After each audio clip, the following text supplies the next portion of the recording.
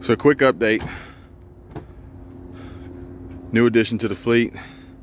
2020 Jeep Wrangler Sahara. Getting loaded up to roll out.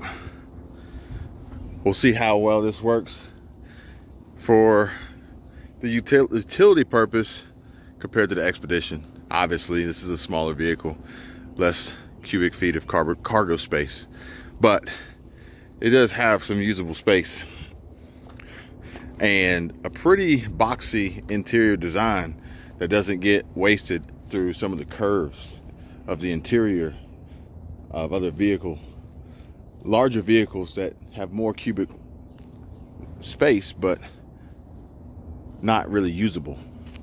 But this is the new Jeep. LED headlights and remote start, keyless entry, tow package with the auxiliary buttons, which is a pretty cool feature for some of the add-ons we're going to do. This vehicle will see modifications. We just picked it up yesterday. And then over here we got the U-Haul hooked up to the Sprinter,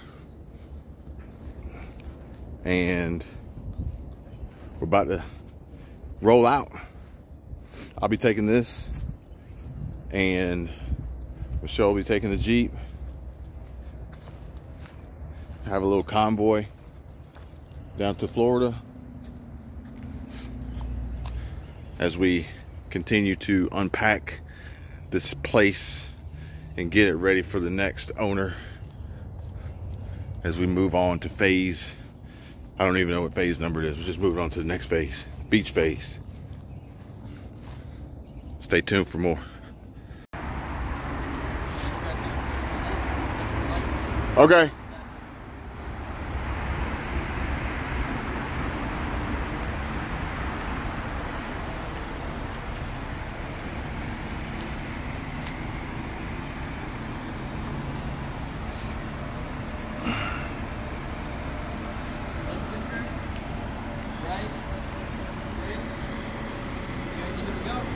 Pull up some. We're gonna go this way. Nope.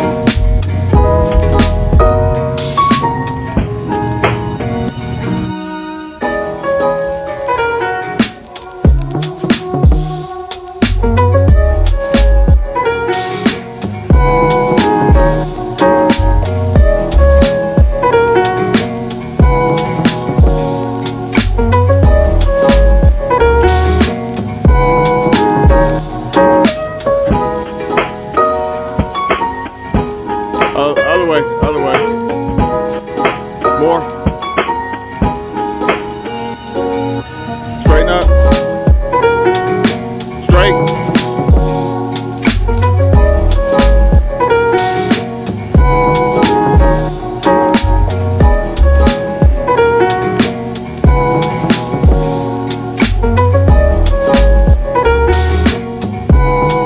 Cut it to the left.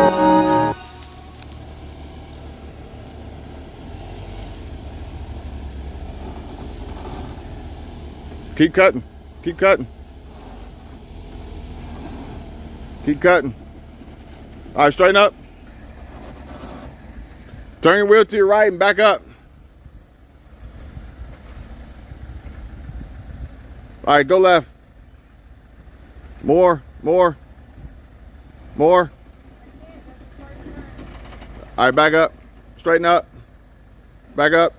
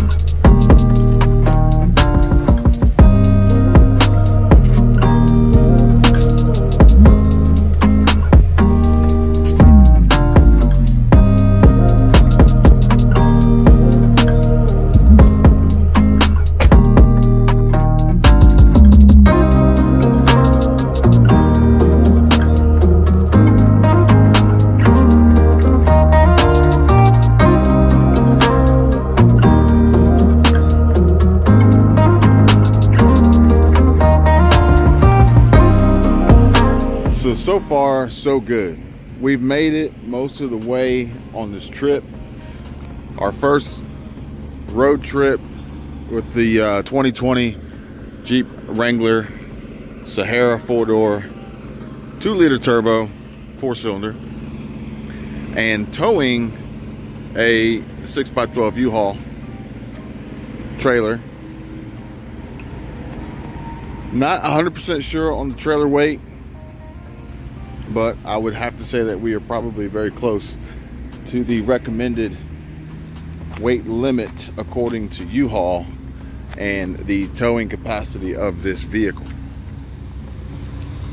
This is not by any means the best way of transporting and towing, but the vehicle, this Jeep Wrangler, is capable of towing, but it is absolutely my last choice when it comes to towing, especially for long distances. Honestly, it's not the worst option out there, because I have seen some setups on the road that are sketchy at best, but in my experience in the different vehicles that I have towed using, as well as other vehicles that I've towed 6x12s, rented U-Haul trailers with, in comparison to the Jeep Wrangler, the Jeep Wrangler's biggest downside is not the engine or the power or the torque or any of that. We're actually checking fuel economy on this too, on this trip, to see what kind of MPGs we're getting with this trailer behind us at about 55 to 60 mile an hour. But the biggest problem is just the weight and how this trailer can fling the Jeep around, and any passing vehicle, any gust of wind, any turbulence whatsoever, and you're just a kite in the wind basically. So honestly, keeping it under 60 is pretty smooth. Keeping it under 55 and no problems at all, which U-Haul would prefer you keep it under 55 based on the sticker they got here on the side of the trailer. It's backwards now, but it's the right, it's in the right direction when you look at it in your mirror. But keeping this thing under 55, no issues whatsoever. But we've also been able to tow the same trailer with other vehicles, you know, at much higher speeds, much smoother, without being thrown around on the interstate or even on these back roads. We're on 331 right now, and it's not a major interstate, but you can still feel it with the wind, especially as you get over 60. 72 is the max. 72 is the max. I thought 75 would be possible, but I've not been able to be ballsy enough yet to cross over 72. 72 is the point at which the Jeep's telling you you better chill out. Don't go any further. And then even at that, 72 is ideal conditions. No cars passing you on either side. Very low wind, turbulence, and you have to really stay on the throttle at 72, because even the slightest liftoff basically puts you into a unstable situation. So we're going to keep rolling here and need to hit the gas station as soon as possible. But when we get to the gas station, we'll crunch the numbers and see what the fuel economy looks like. Also in comparison to what the gauge reads on the center console on the dash.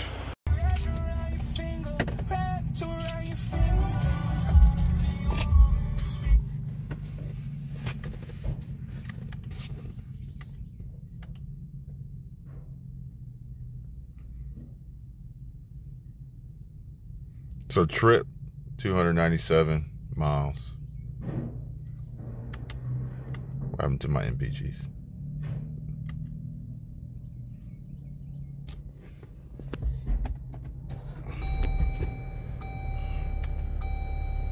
$16.9 MPG. It says we got 13 miles till empty. Good thing we made it here.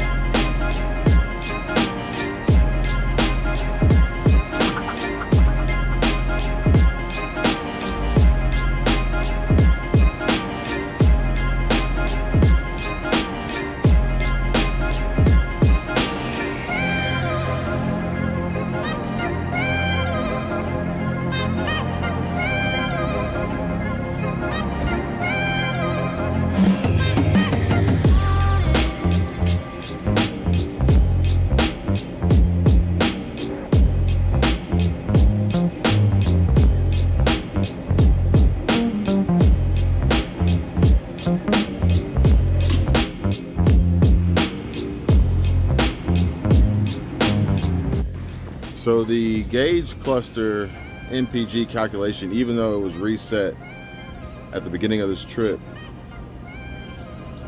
and also well, maybe that might be at the tire size, may be a factor here. It said 16.9 miles per gallon, but we're actually getting like 15.3 based on how many gallons we were able to put into the tank. right now filling up.